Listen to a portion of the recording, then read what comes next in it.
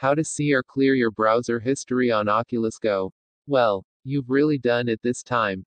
You searched for something embarrassing, like Linux, on your Oculus. And now it's in your search history. What are you going to do? Luckily, we've got the instructions for clearing your browser or search history on your Oculus Go.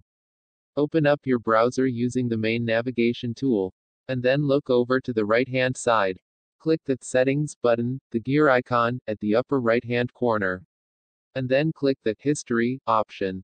As you probably guessed, to delete your whole browser history at one go, you head back to Settings. And then click the Clear Browsing Data option. The default setting is to clear data from the past hour. If that's a good enough time frame for you, then just select what you want to delete and hit the Clear Data button. If you want to delete data from more than just the past hour, click where it reads Clear Data from the Past Hour.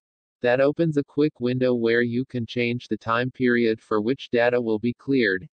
If you want to clear your whole browsing history, select the Beginning of Time option.